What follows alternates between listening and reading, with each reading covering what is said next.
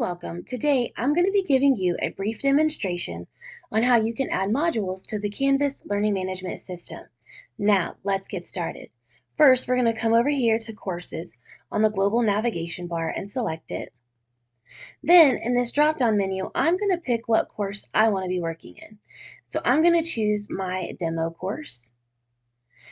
And as you can see over here on the left, there are many options in this home page, including modules, quizzes, and even rubrics. So I'm going to come over here to create a new module, and I'm going to click on it. And then I'm going to give my module a name. And I like to name mine by week, so I'm going to select week 1. And then I'm going to hit Add Module. I can go ahead and come up here to this blue plus module button, click on it, and I can even add another module. So I'm going to say week 2, and I'm going to click Add Module, and then I'm going to create one more using the same method.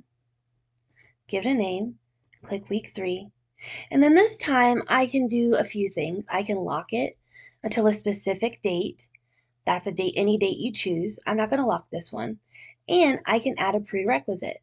So I'm going to say that I want them to complete week 2 first.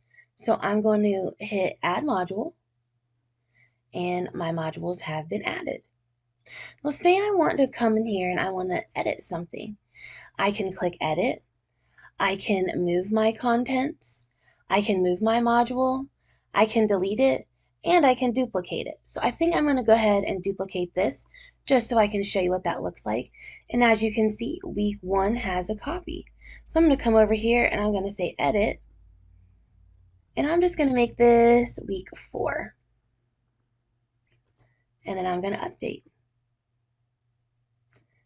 And this, in a nutshell, is how you can do modules. And one last thing before we go, because this does say week 4, see how there are these little ellipses here?